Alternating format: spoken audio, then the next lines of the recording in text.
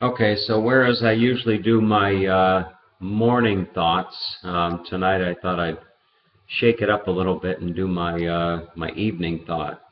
So it is today is Thursday. That's correct. Today is Thursday, and it's the 20th. Yeah, I think it's I don't know. I get mixed up with all the dates and everything. I know that the 20th is my brother's birthday, down in Florida. So a shout out to Mike if you happen to see this. But anyway, so I am just kind of spending a little bit of time here this evening looking for places to stay next week. Starting next week, I fly over to the area. It's called Cairns, and they spell it down. Well, it's spelled Cairns, and you would think that it would be like Carnes or something like that, but they say Cans, so the R is almost silent. But nonetheless, I I'm headed over towards Cairns, and my host here, where I'm currently staying, was telling me that it's probably not a good idea to stay in the city proper, Cairns, but rather to go to the north. And I jumped on Airbnb, and I started looking around for accommodations in this area known as Trinity Beach, Trinity, Trinity Beach.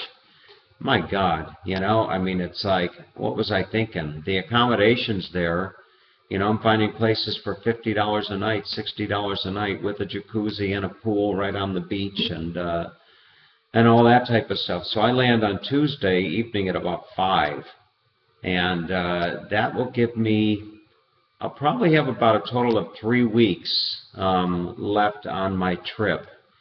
So I don't have any set itinerary as far as leaving Cairns. I will stay there minimum of 1 week. I want to go and definitely want to go and check out the Great Barrier Reef, and that's going to be really something else. But anyway, so I'm just poking around, and if you think of it, go to Airbnb.com and just type in Trinity Beach, Australia or whatever, and look at some of those places. So this home here, Kenneth has, it's just I don't know what to say about my accommodations here. This home is just it's fantastic. Fitzroy is such an incredible neighborhood, and Kenneth, he's gone most of the days. He works a lot. He owns a couple companies, and nice guy, really, really nice guy. And I came here thinking I was going to be doing, like an hour of work every day in exchange for my accommodations.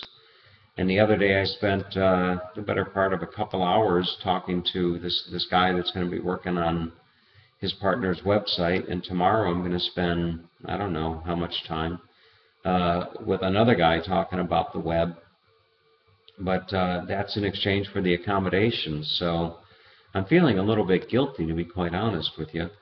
And when I see Kenneth either tonight or tomorrow, I'm going to offer, to let him stay at my home in California. He's got a wonderful girlfriend, and so maybe he'll want to take me up on that and stay at my place over in the California wine country. So anyway, that's all for right now, and hope anybody who's watching this is doing well. All right, take care. Bye-bye.